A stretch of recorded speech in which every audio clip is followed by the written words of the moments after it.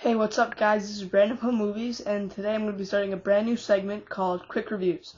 Now, this is where I'm going to review 2 good movies quickly, and 1 bad movie quickly, and then maybe a video game, just because I want to also maybe check out some video games.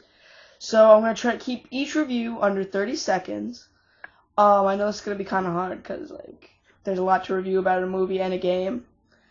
So this is just my quick reviews. There's going to be no pictures here, just a lot of really cool font, words.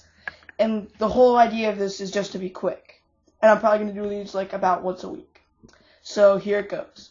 The first movie is Harry Potter and the Half-Blood Prince. I just saw it and I really liked it. I give it a 6.5 because it's a really good story, really good characters, really good acting, really good special effects, and there's a lot of character development.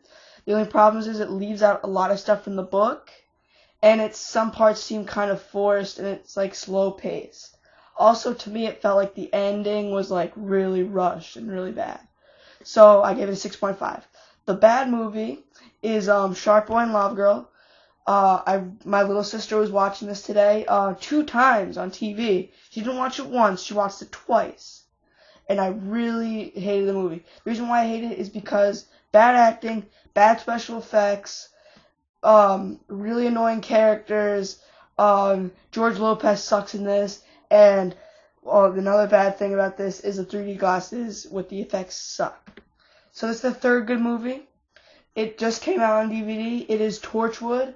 I know not that many people have heard of Torchwood. It's a really good sci-fi series.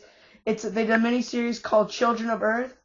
It's really kind of serious and kind of sad, but it's really good story. You don't need to watch the show to watch the mini-series, Children of Earth. And I think there's a lot of other extras in the DVD, and it's a really cool story to check out. Now the video game I'm going to be doing is Tony Hawk's Project 8. I just got it at GameStop for $10. And I'm not going to be doing scores for video games. I'm just going to say buy it, rent it, or don't get it at all. Now, I think you should rent this game because it's really good graphics, it's fun to play, but the career is really hard, it's going to really annoy you, and you're just going to get really pissed at your TV like I have. But it's really fun to play.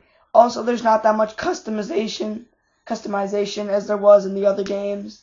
There's barely anything you can give your skater or anything, but there's some good stats, and I think you should rent it. So that's my quick reviews for today. I hope you enjoyed them, and catch them next week. Bye.